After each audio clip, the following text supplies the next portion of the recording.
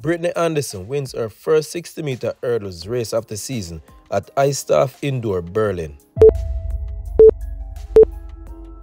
Jamaica's Britany Anderson with a 60-meter hurdles personal best time of 7.82 seconds won her heat 1 in a time of 7.87 seconds to set up a showdown in the final with Australian Michelle Janicki, who won the second heat in 7.95 seconds. In the final, it was a case of no contest as Britany Anderson demonstrated her speed and power over the hurdles to pull clear and took the victory ahead of Michelle Janicki of Australia, who clocked 7.89 seconds for second place, while Natalie Christophe got third in 8.01 seconds. The men's 60-meter hurdles was won by David King in a time of 7.63 seconds, while Damion Thomas of Jamaica second in 7.65 seconds, and Paulo Dalmolin in 7.69 seconds. All top three finishers were season best times. Over in the women's 60-meter final, Daryl Nita clocked a big personal best to win. She beat Tristan Evelyn of Barbados, who clocked a Barbadian national record of 7.14,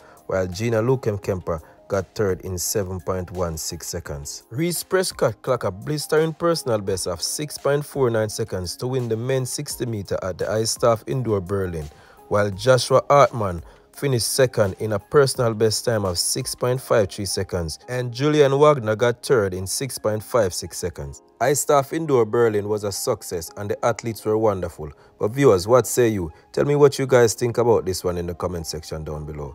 And as always, thank you guys again for watching. Until next time.